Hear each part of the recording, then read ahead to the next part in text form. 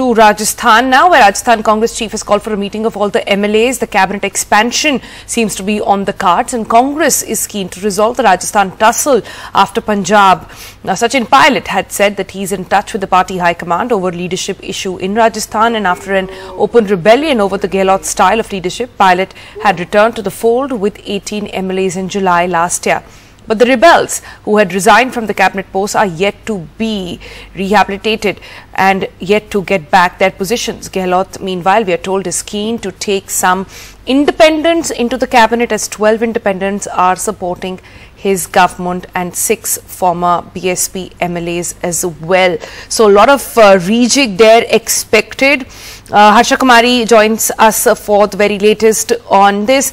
Harsha, take us through what exactly is happening in both the camps, and if the Punjab sort of template is to go by, then the younger Gandhis will again be willing to, can we say that at this point, bring in a younger leader?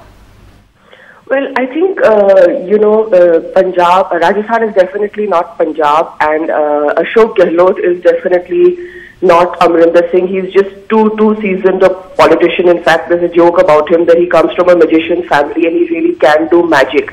So he can pull the rabbit out at any point. But yes, he has so far, since the crisis happened for a year, he's actually resisted any change in power equations in Rajasthan. Sachin has been biding his time, but it looks like after resolving Punjab, they are keen to also resolve Rajasthan. Now, what will Ashok Gehlot do?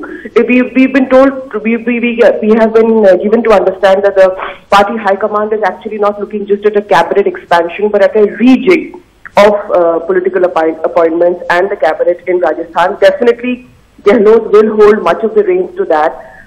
There are 9 cabinet posts that are vacant. The Sachin Pilot group wants a lion's share out of that. It's unlikely that they will get that, because Gehlot has been telling the High Command that he also has to reward the MLAs who supported him, not the ones who went against him last July. So that is definitely something that's on the cards. Whether they will go in for a younger leadership or not, one is not too sure, because for Gehlot and Pilot to work together could be a little difficult. So it is possible also that Sachin Pilot could get some kind of a responsibility outside Rajasthan and give Gehlot a freer hand here.